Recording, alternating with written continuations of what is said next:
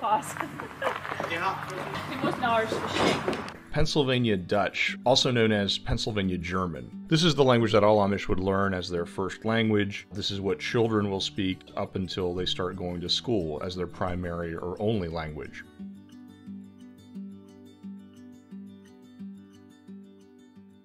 And this is either a dialect of German or a separate language in itself, depending on who you ask. Mark Louden, a professor at the University of Wisconsin, who's written on this topic extensively, explains that Pennsylvania Dutch is most closely related to German dialects of a region in southwestern Germany.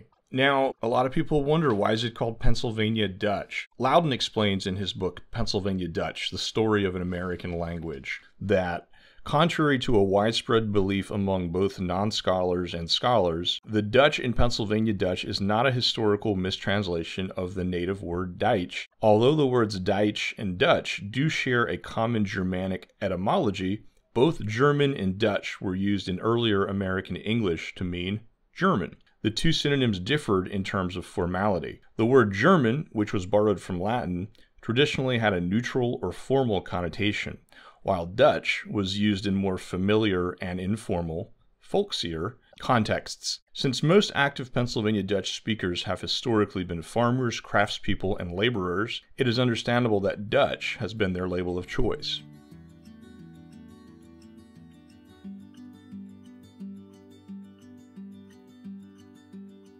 So as I mentioned, this is the language that the Amish use to converse amongst themselves. Often if you enter a conversation or an area where Amish are speaking in Pennsylvania Dutch, they'll switch to English out of respect or politeness for you as an outsider. One other note about Pennsylvania Dutch. Now, there is a small subgroup within the Amish known as the Swiss Amish. These are primarily found in two large communities in Indiana, and they speak a different form of German to that spoken by most Amish. Mark Louden explains that it's a form of Bernese Swiss German. He says that they also speak Pennsylvania Dutch, but interestingly, they often resort to English when communicating with Pennsylvania Dutch-speaking Amish, since Amish Swiss German and Pennsylvania Dutch are not mutually intelligible.